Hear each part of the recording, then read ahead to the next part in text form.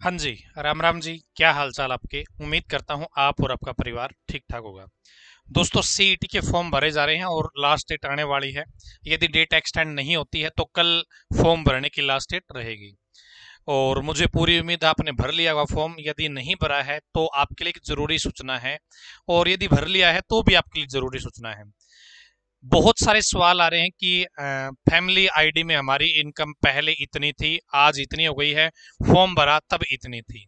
क्या हमारा क्या रहेगा? हमें नंबर क्लेम करने चाहिए या नहीं करने चाहिए?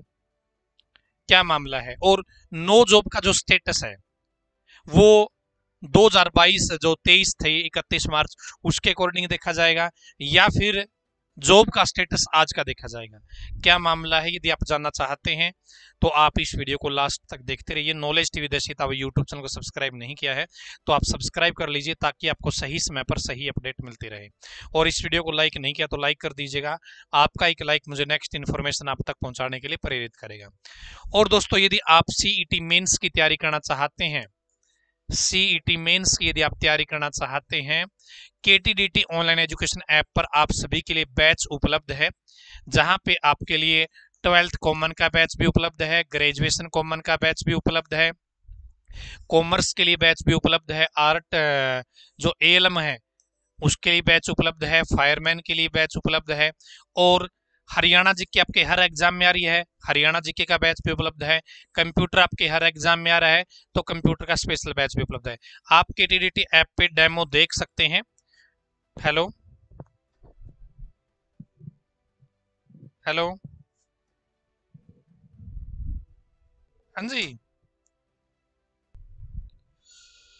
तो आपका दिल करे तो आप डेमो देख के कोर्स ज्वाइन कर सकते हैं। ये नंबर रहने वाला है, यदि आपको कोई समस्या है किसी प्रकार की आप इस नंबर पे कॉल या मैसेज कर सकते हैं।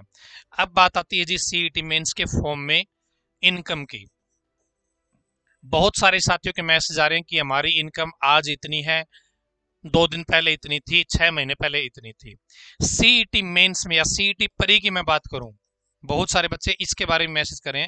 सीईटी परी की जो देखी जाएगी वो देखी जाएगी 10 जुलाई 2022 को इनकम, कि 10 जुलाई 2022 को इनकम कितनी थी। ये चीज देखिए, चेयरमैन साहब ने बाद में इस चीज को बताया था कि हम 10 जुलाई के अकॉर्डिंग आपकी इनकम काउंट करेंगे, लेकिन जो रूल है लिखित में, जब सीईटी परी का फॉर्म भरा गया था तब ये बताया गया था कि जिस दिन आप फॉर्म भर रहे हो उससे पिछले साल की इनकम, जो पिछला आपका फाइनेंशियल ईयर था, वो देखा जाएगा, और उसके बेस पे आपको नंबर लेने हैं जॉब के या नो जॉब के। ठीक है। तो अभी जो लिखित में चेयरमैन साहब ने एक अलग से स्पेशल नोटिस निकलवाया था, उसके अकॉर्डिंग 10 जुलाई 2022 डेट है, उस दिन आपकी इनकम क्या थी सीईटी परी के लिए। इसके बाद दोस्तों, सीईटी मेंस में, सीईटी मेंस में आपकी देखी जाएगी 1 अप्रैल 2022 से लेकर 31 मार्च 2023, इसके बीच में आपकी इनकम कितनी है वो चीज चेक करी जाएगी। अब हो सकता है आपकी इनकम बढ़ गई हो या कम हो गई हो, तो यहां पर यदि आप इसका कोई प्रूफ दे सकते हैं, इस टाइम के दौरान यदि आप कोई प्रूफ दे सकते हैं आपकी इनकम का, तो आप नंबर लेने के हकदार हैं। आप कोई भी प्रूफ तैयार कर लीजिए, उसके बेस पे आप सीईटी मेंस में एक्शन ले लीजिए कि आप वैलिड हो या नहीं हो। ठीक है। अब बढ़ गई है, पहले क्या थी अब क्या है, उस चीज का चक्कर छोड़ दीजिए। इस पीरियड के दौरान आपकी इनकम क्या रहेगी उसका आपके पास कोई प्रूफ है? यदि बदल गई है और आपने प्रूफ दे दिया कि देखो मेरी 31 मार्च को या 20 मार्च को 15 मार्च 2023 को इतनी इनकम थी, तो वो आपका पॉइंट वैलिड समझा जाएगा, आप उस पॉइंट पे लड़ाई लड़ सकते हो। नो जॉब की कंडीशन आपकी कब देखी जाएगी? परिवार में नो जॉब की कंडीशन जो लास्ट डेट है फॉर्म भरने की, उसके अकॉर्डिंग देखी जाएगी कि आपके घर में जॉब है या नहीं है। ठीक है। तो ये मामला था, बहुत सारे बच्चे मैसेज कर रहे थे।